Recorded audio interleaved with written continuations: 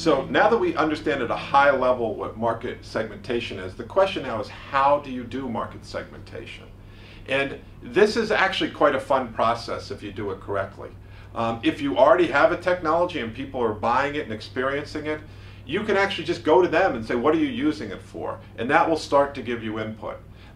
If you have an idea, it's not as easy to do that. But really what we're going to do here is we're not going to be limited just by what's already being done. We're going to get the team together and we're going to think out of the box, what are all the different potential things? And no idea is too crazy.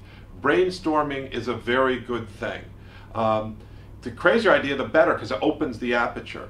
And so then you're going to systematically make a list or lay out all the different opportunities that you can think of. And it's interesting because in my company, some of the first ones that we thought were so obvious we're going to do this ends up being ones that we didn't do. It was some other idea that came up in brainstorming. But once we lay out what the different opportunities are, now that was just brainstorming in a room. They might not be good ideas. We have to go out, and the answer lies in doing primary customer research. So we're going to go out and talk to real customers to find out what their problems are, what they think of this idea.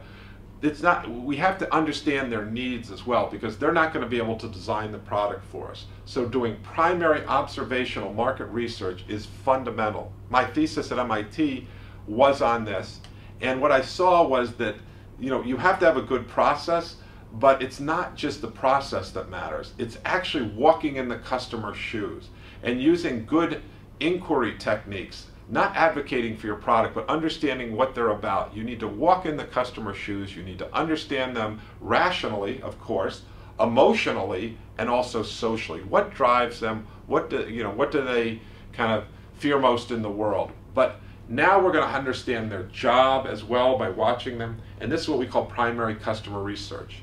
Then we're going to narrow down these markets. So we might have 20, and we're going to do a first pass on market research, and then we're going to say, all right, we can't do 20, we can only do 6 to 8 of them. And then once we do that, we've narrowed the field, and then we do another push of market research, primary market research, to do this. Do not trust, what you just see on the internet. Do not trust, a report from a group as reputable as Gartner might be. Go out and see for yourself, because the answer lies with the customer. You have to do this yourself. Don't download your eyes and ears.